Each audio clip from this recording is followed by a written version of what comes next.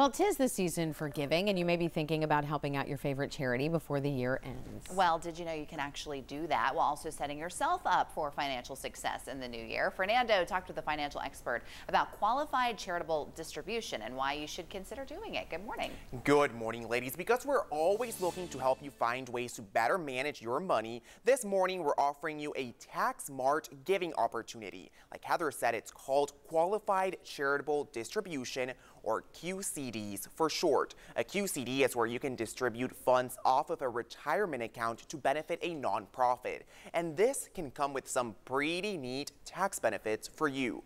First, the money that you pull out doesn't count as taxable income, so that reduces your taxable obligation. A QCD can also be applied towards the amount of money that must be withdrawn from an employer-sponsored retirement plan.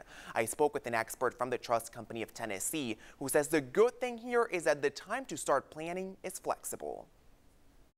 Planning really should occur all throughout the year. There isn't a perfect time in the year when a certain part of your plan needs to be addressed. So a QCD, or qualified charitable distribution, if you haven't done that already this year, that's perfectly fine. You can start planning to next year to help satisfy and identify certain charities that are very important to you.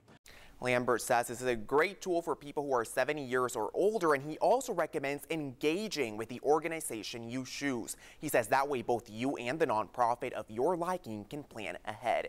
It is important to note that while you do have flexibility on what charity you want to donate to, it has to be a 501c3 organization in order to qualify. Ladies, I'll send things back to you. All right, Fernando, thank you very much.